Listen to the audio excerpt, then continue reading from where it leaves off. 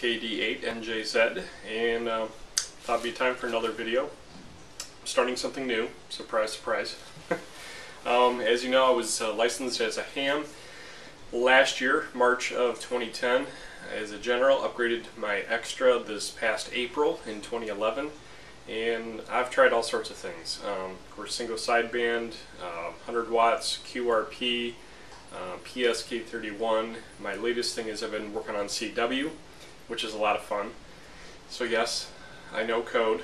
I'm not very fast, but I do know code, although there's a couple characters I'm still trying to learn. And my latest endeavor in the ham radio hobby is building kits. I'll just say I've got no background in electronics, none. So the whole hobby of amateur radio has been a learning experience for me.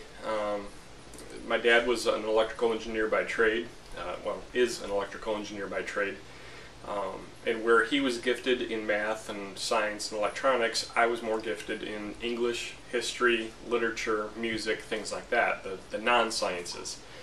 So it's been a challenge for me learning some of the concepts that I have to get my ticket. So I thought it would be a good thing for me to eventually do a kit. Well, after studying and looking around to see what was out there, I wanted something simple and small that I could start on, and something that would be an interest. And I thought, well, it might be kind of cool to do a QRP radio in CW. So I started looking around, and a couple of people suggested looking at Small Wonder Labs. I'll put the address at the bottom of the screen here.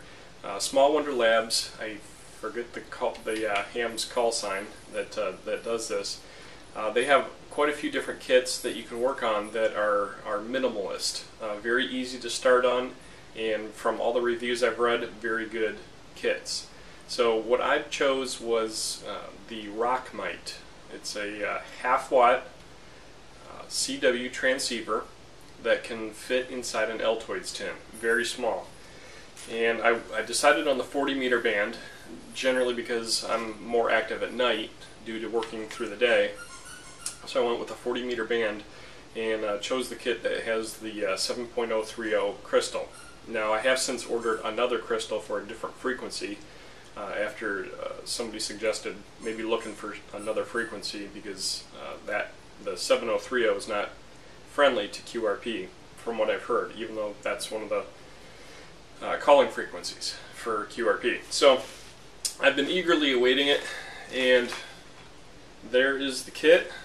A very small envelope. Like I said, it fits inside an Altoids tin. I've decided not to put it in an Altoids tin, just in case I want to do any modifications to it later. I've heard it's a very tight fit. So I found a supplier for tins that have a clear top so you can see down into them, and I'll show you that in a little while. But here it is. I haven't opened it yet. I thought I'd just do a quick intro and let you know.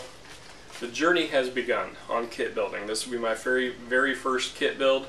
I'm a little nervous but pretty excited, and we'll try and document as much as we can through the process of putting this radio together. I'll have pictures, still pictures, and of course some video. I don't claim to be the world's best solderer, but we'll see what we can get done. Alright, well, until next time, 7-3 from KD8NJZ.